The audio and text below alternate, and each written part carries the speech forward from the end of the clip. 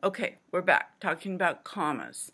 We were talking about commas in parallel structure, and I wanted to point out that this comma here, if this is a list, she bought bread, milk, and cat food.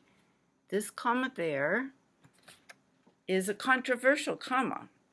It's called a serial comma, S-E-R-I-A-L, like things in a series, things in a list, a serial comma, or it's sometimes called an Oxford comma, not sure why.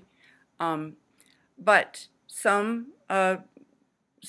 grammar experts say yes, you should put a comma before the and. Some say no, you should not. We practice putting a comma there. That's what we do because we follow MLA format, Modern Language Association format. The Modern Language Association is a group of teachers, college professors, language scientists, people who study languages, who get together periodically to discuss problems with written and spoken English and to create rules, to standardize the way English is written around the world in English-speaking countries. So I call them the grammar gods. They're the grammar gods. So the grammar gods, our grammar gods, the ones that we believe in and follow, are the Modern Language Association, MLA. The reason that we use their rules rather than another set of grammar gods rules is because that's the format that most classes in college and most professions follow. If you are studying science or math particularly, there may be other grammar gods that you follow. But for most classes in college and for most professions, we follow the MLA format when we write formal papers. So they say that we have to put a comma there, so that's the rule we learn and follow. Okay? If you want to see a big argument about it, you can go online and Google serial comma controversy or Oxford comma arguments, and you'll see big argument among people who care about it. All right, but we're going to remember we put a comma there. Let's go back to number 4 for just a moment, and let me say something about this. The grammar gods, MLA, sometime in the past decade, finally decided that we are no longer going to put a comma after an introductory prepositional phrase if it's short and very clear. Okay? So here's the example. So look what we have here. We have a prepositional phrase at the beginning, at the dance. Many people were drunk, right? So at the dance is a prepositional phrase. In the past, we might have put a comma after it. At the dance, comma, many people were drunk. But at this time, for about 10 years now, the MLA, the grammar gods, have said, we're not going to put a comma there anymore unless we need it for the sentence to be clear or to make sense. All right? So, for example, the next example says, after the movie, we went out to eat. After the movie is a prepositional phrase. If we leave the comma out, it's not confusing at all, so we're not going to put a comma there. I think this is a really bad decision because generally, as we saw in the last lesson, we put a comma after introductory structures, whether they're phrases or clauses or single words. So why get rid of the comma after a prepositional phrase? I don't know. The trend in punctuation fashions is toward fewer pieces of punctuation, less punctuation. If we don't need it, don't use it.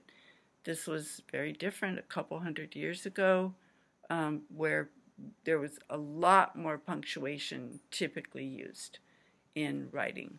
So, however, if there is more than one prepositional phrase at the beginning, or if the reader could be confused if we don't use a comma after the prepositional phrase, then we're going to go ahead and put it. So look at my third example here under number 4. For many years in the hills above the town, mountain goats had grazed. So we put a comma. We have for many years is a prepositional phrase. In the hills is a prepositional phrase. Above the town is a prepositional phrase. So we have 3 prepositional phrases there. So since it's not just one clear one, we're going to put a comma after them. But if we don't put a comma there, the reader might stumble over this and think that it's something like a town mountain. For many years in the hills above the town mountain, like the mountain that belongs to the town, goats had grazed. But it's not the town mountain, it's the town. And mountain modifies goats rather than town modifying mountain. So our reader might stumble over it or be confused if we don't put the comma there. So we're going to go ahead and put a comma there. But if it's one prepositional phrase and not confusing at all, no comma. And we are beginning to see questions about that on the GED and the HiSET because it's been long enough now that since the rule was changed, that we begin to see questions about it. All right, let's look at the exercises on the back and just try a few to make sure we know what we're doing here. So look at number 1. He left the scene of the accident and he tried to forget about it. So if we analyze that sentence, we're going to find out that we've got 2 main clauses. He left the scene of the accident. He is the subject, left is the predicate. He left the scene of the accident is a main clause because it can be a sentence by itself. Then we have another main clause. He tried to forget about it. So he is the subject, tried to forget is the predicate. That's a main clause. He tried to forget about it. So we have he left the scene of the accident, comma, and he tried to forget about it. Sorry about the dog. So he left the scene of the accident, comma, and he tried to forget about it. That's a compound sentence. So we put a comma there. Look at number 2. Madame de Staël was an attractive, gracious, and generous lady.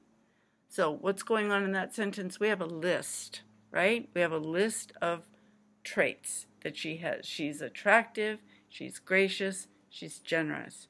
So 3 descriptive words about her. So we would say Madame de Staël was an attractive, comma, gracious, comma, and generous lady. Okay? And then, let's see. Look at number 6. After he had survived this ordeal, the trapper felt relieved. So if we analyze that sentence, we find we've got 2 clauses. The first one is, after he had survived this ordeal. He is the subject, survived is the predicate. After he had survived this ordeal, what? That's a subordinate clause because it's not finished. And then the trapper felt relieved is a main clause. Trapper is the subject, felt is the predicate. The trapper felt relieved is a main clause because it can be a sentence by itself. So what we have is a complex sentence. After he had survived the ordeal, comma, the trapper felt relieved. Okay. All right. So I think we're going to leave it there for today. You can look at the other examples there. Okay.